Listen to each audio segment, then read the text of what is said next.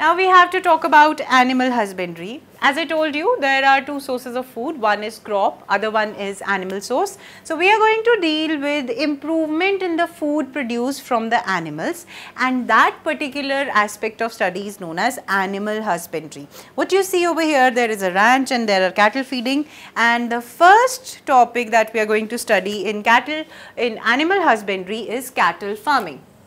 Now you know, our cattle is used for two purposes. One is milch cattle and the other one is draught cattle, right? Draught farming, that is used for plowing and other purposes, that is draught farming, and in the draught labor basically. So one is milch cattle, that is used or that is reared for giving milk, and other one is draught labor cattle, as you can see oxes and buffaloes being used for the farming practices of plowing. Okay. Now when we talk about cattle farming, we have to keep in mind that this particular aspect we are dealing with, and in the case of cattle farming there is the meat production that is also done from the cattle and that is consumed as food.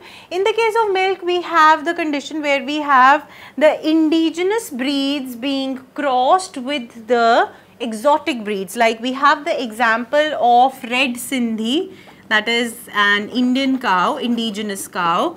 There is an example of Sahiwal cow, that is again an indigenous breed. And on the contrary, on the other hand, we have exotic breeds, that is Jersey.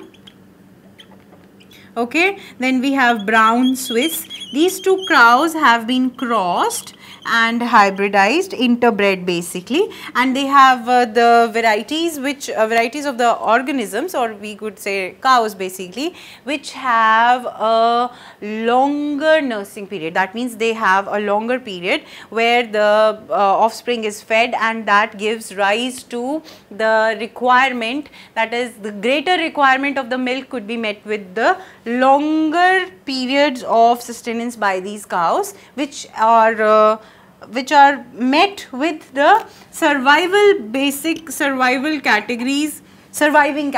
They are very much disease resistant, while they have a longer duration when they are nursing their offspring. So basically we meet with the requirements of higher milk produce, higher yield of milk. At the same time, the offspring that would result as a hybridization of these cows will have disease resistance as well. Okay, now moving further, if we have talked enough about the cattle farming, we need to keep in mind that when we are talking about milch cattle, there are two conditions for their maintenance. One being that the maintenance must be done so that the food requirement, their nutritional requirement is met, and the second is that they should be provided with the food that is required for lactational requirement.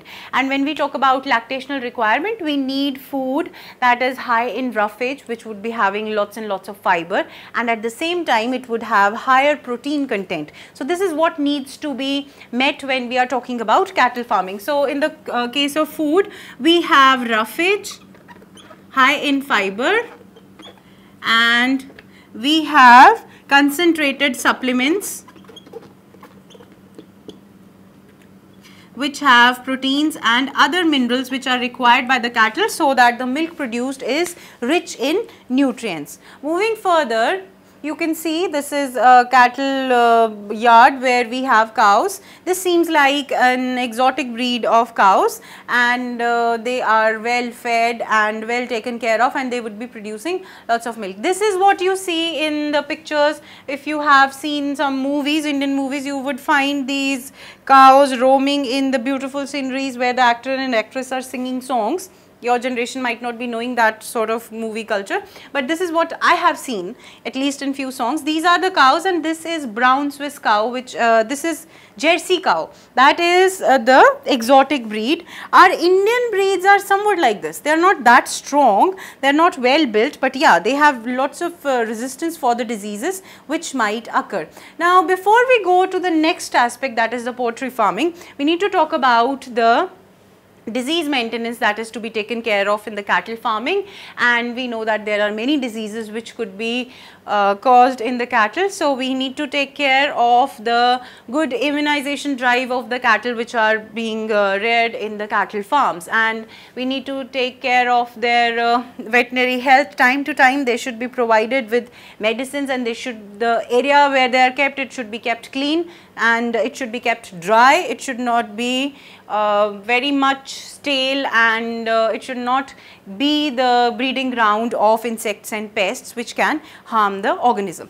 Moving further, we have poultry farming. In the case of poultry farming, you know, there are eggs and broilers which are of prime concern. Now, in the case of poultry farming, we have the example of indigenous breed being reared with the exotic breed. Now, the exotic breed that you have to remember, indigenous is a seal, the name you have to remember, and exotic is leghorn. So, the leghorn is larger in size. We have to make sure that the poultry size, the broiler size is smaller. They have whatever animals are interbred, they are resistant to the high temperatures, they have small size for the chick production, desired qualities in the chick should be there, and apart from that, the eggs that are being produced, the particular fowl which are responsible for producing the egg, they should be smaller in size, okay. Their feather management should be good, and their food the size should be smaller so that unnecessary food is not taken up by the poultry birds basically. Time to time it should be taken care that cleaning is done, proper timely cleaning. At the same time, one thing is to be kept in mind that whatever feed is being given to these poultry fowls, it should be rich in vitamin A and vitamin K. So, basically we are providing a rich vitamin diet to these fowls so that they make good meat in the market, the fowls especially. Now, moving further, we move to fisheries. That is the second one. Third one, sorry. Fisheries is the case of animal husbandry, where we explore the aquatic resources, and we have fisheries.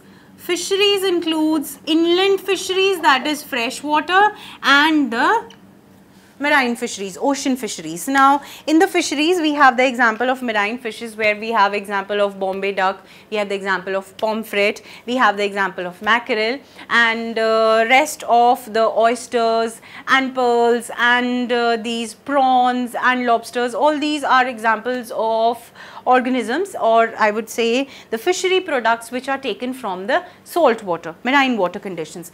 Also, there is a branch of fisheries that deals with freshwater fishes. Now, in the case of freshwater fishes, what is done? The pond culture is taken care of. We have marine water and freshwater. Marine water is taken care of by the marine water itself, but in the case of freshwater, we have developed ponds where we have surface dwellers, we have middle dwellers, and we have bottom dwellers. In the case of surface dwellers, we have the example of catla.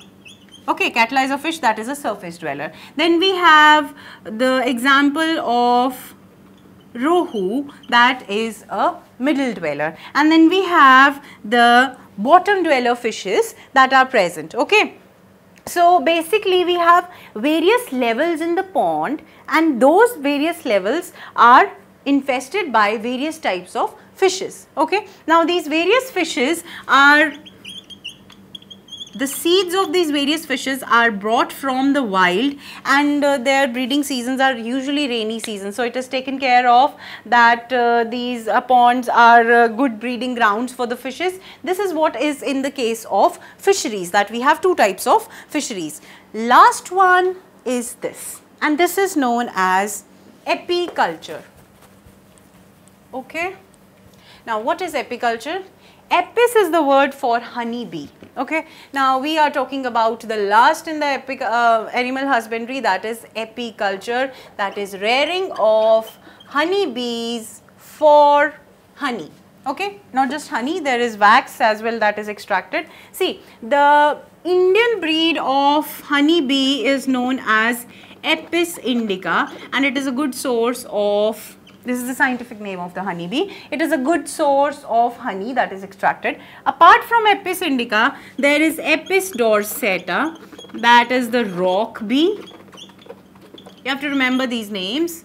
Then apart from this, there is another